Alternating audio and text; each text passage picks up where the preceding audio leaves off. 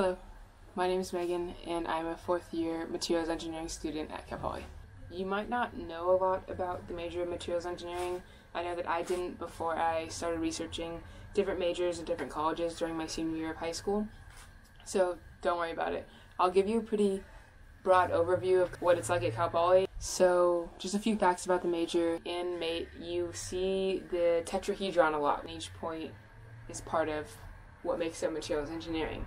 Structure, properties, processing, and performance. Now, when I reference structure, I'm talking on an atomic level. How are the atoms situated? Maybe it's a polymer. What do those chains look like? Because that'll indicate some of the intrinsic properties of the material.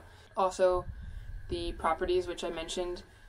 Maybe we're talking the melting temperature, the glass transition temperature, things like that. And then for processing, maybe you're treating a metal, and so you're heating it up really high, and then you take it out of the oven to cool as opposed to leaving it in the oven to cool. That's going to kind of change the ductility of the metal, and that'll change how it performs.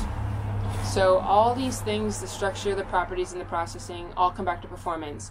We're trying to optimize the performance of a product, so we need to make sure that we understand these three things and how they work cohesively or independently to affect performance. We don't have a concentration, mainly because materials engineering is pretty specific on its own, but we do have a certain amount of technical electives that you can take. So in that, it's usually in the STEM field, and it could be something like organic chemistry, or maybe a few more physics classes that you didn't get to take, or maybe even something in like biomedical engineering, just a different engineering department. So that's cool. You get 12 units of those, so it helps to maybe tailor your education in a place that you want it to go. We also have 8 units of tech breadth electives. So those are slightly more broad. You can take, like I did my sophomore year, you can take a business law class for non-business majors, which is pretty cool, or even a finance class. Maybe you want to know more about finance. One thing I really like about materials engineering is that you can go into a bunch of different industries with it. I work on campus as a student-paid researcher through the environmental engineering department, which is really cool. I get to look at algae all day studying biofuels. I get to do a lot of microscopy. So if you're interested in research, I know sometimes Cal Poly has the reputation of being a pretty industry-driven school, but if you're into research, there's definitely opportunities to do it and get paid for it. Also, this past summer, I worked at a company called Dexcom down in San Diego, and they make continuous glucose monitors for people with diabetes. So I worked on their design verification team. And actually, when they were advertising for this position, they were actually looking for mechanical engineers.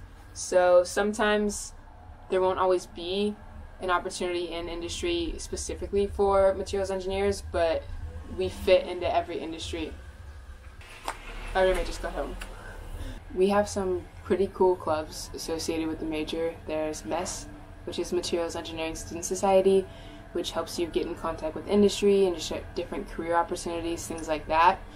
There's also NACE, which deals with corrosion engineering, which is a big one for materials engineers. Corrosion prevention is huge.